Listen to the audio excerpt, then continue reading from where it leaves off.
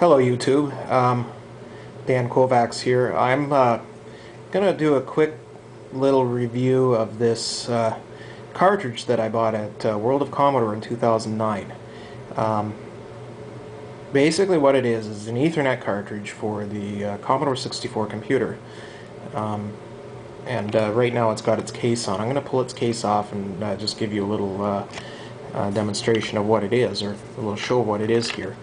I'll take this off, and basically what you have here is a fully functional Ethernet cartridge that's designed to work with Commodore 64 or Commodore 128 computers. It's a 10 base T cartridge, or 10 base T Ethernet controller. You'll never see 10 meg transfers on a Commodore, but I mean, it's plenty fast. There's just a couple of things on it here. You have the two LEDs you see on the right side there, the green and the red. Those are link and activity. You got the lights on the Ethernet port itself. There is a reset button, so you know, if you're using this on a 64, this gives you the functionality of being able to reset the computer by pushing a button instead of having to shut it off and on. These four switches control various things. What the first switch at the top is for what mode it operates in. I really have never done anything with these. The second switch is whether or not it boots from a ROM or not. Obviously on this one it's set to not.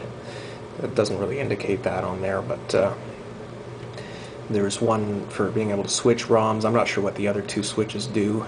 For most intents and purposes, you want to leave all the switches up. The slot, you see an empty ROM socket here. You can use an EPROM burner to burn a ROM image onto it and have the computer auto boot to it. There is one out there that makes use of this cartridge called the Kipper-Term. It has an FTP, not an FTP, sorry, Telnet client, TFTP, stuff like that. You can ping an IP address. Lovely little things like that. There's some dip switches which affect where the cartridge sits in memory. Best to leave it the way it is.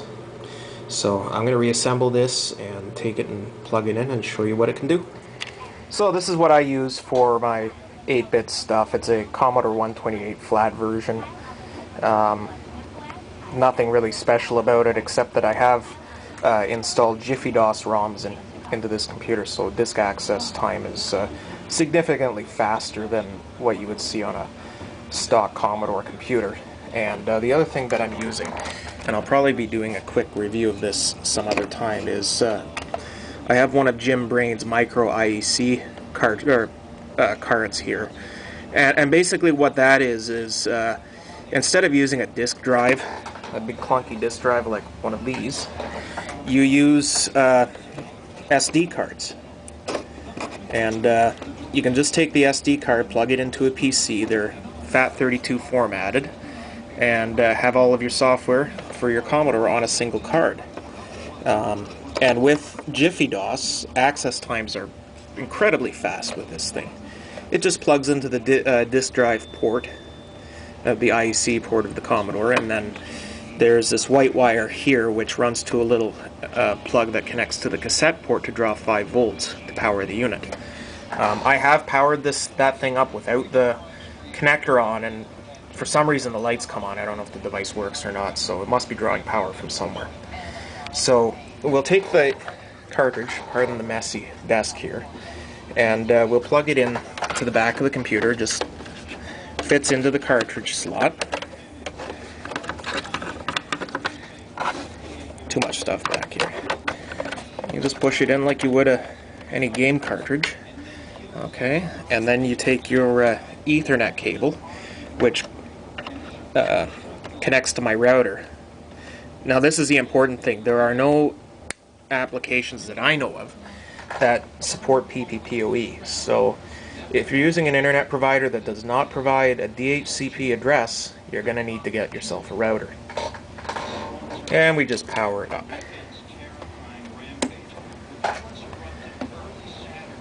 So the first thing I'm going to show you here is Breadbox 64. To switch over to 64 mode here. Breadbox is a Twitter client. Believe it or not, they have one for this system. So we have to CD into the disk image.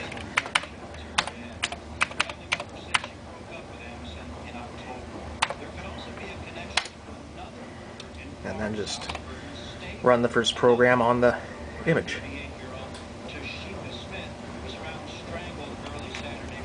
So it's going to ask you for your username and password. Now this program comes pre-configured to use DHCP and has the IP address is set up in a way that's compatible with my Netgear router.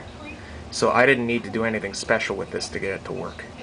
I'm just going to set this down for a second and type in my login information. Okay, so now we have the Twitter client connecting, and it's going to go and pull in all of my updates for my Twitter account.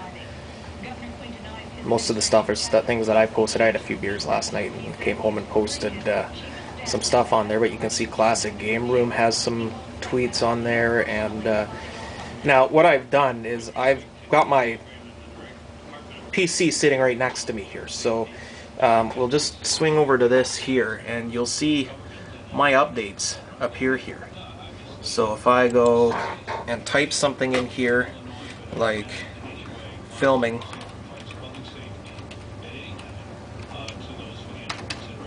typing with one finger when I'm not right in front of the keyboard, and then we'll see shortly that update appear on the Commodore 64. Now I'm just going to pause this. But the way this program works actually is it just is a text-only read of the page and decodes the text and shows it up there. Now you can post content to it, but you can't do stuff like add friends or anything like that. It's just a very basic program, but it's kind of neat proof of concept of what can be done with an 8-bit computer. And what would be kind of cool is if they would be able to put this onto the ROM socket. So you boot your computer up, like turn it on, and right away up comes your Twitter client. That would be pretty cool. Anyways, it's going to update in about 30 seconds here, so I'm just going to pause it. It is going to go and fetch a page from Twitter, and you should see my update that I posted for my PC on here. There it is, filming. So I'll show you how you can just post something on here. I'm going to write filming a video